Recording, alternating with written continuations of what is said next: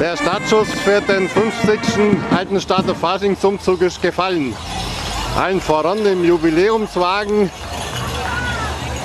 Gründervater Robert Krammer.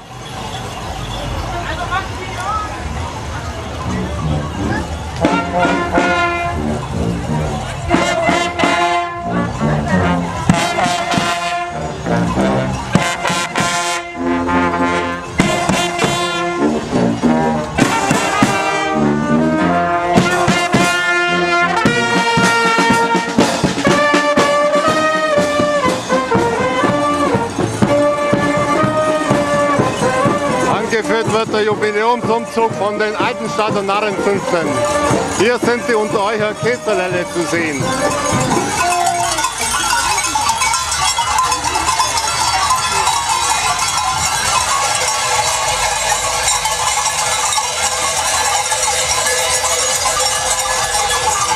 Gefolgt vom fröhlichen Rasseln der Altenstadter Schellervögel,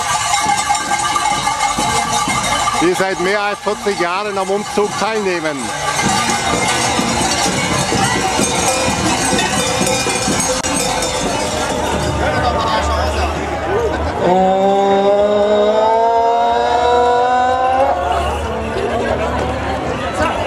Und jetzt wird's was.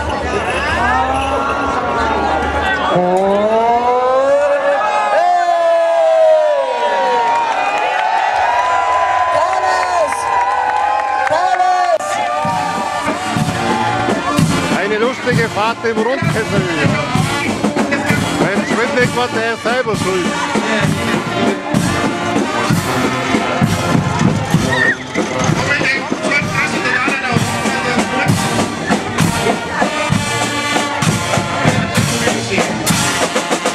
Den dürfen natürlich auch nicht die Altenstadter Blechkuchenfeste.